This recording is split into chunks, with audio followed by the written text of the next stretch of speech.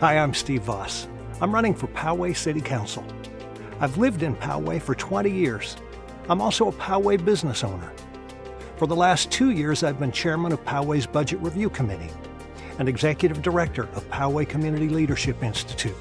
I've coached sports, volunteered at school. I'm a Poway Reserve Park Ranger on the Mounted Patrol. Poway offers limitless opportunities for community service, and my life has been blessed by getting involved. Poway's a community willing to tackle any challenge. If there's a wildfire, our people will fight it with pickup trucks and garden hoses. If one of our young goes missing, we turn out by the thousands to search. That's just who we are.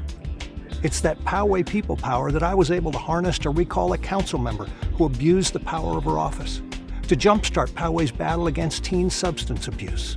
One of my top priorities is to make Poway a more business-friendly community. I'm honored to have the endorsement of the Lincoln Club because I know they understand the importance of a vibrant business community. Poway has so much to offer.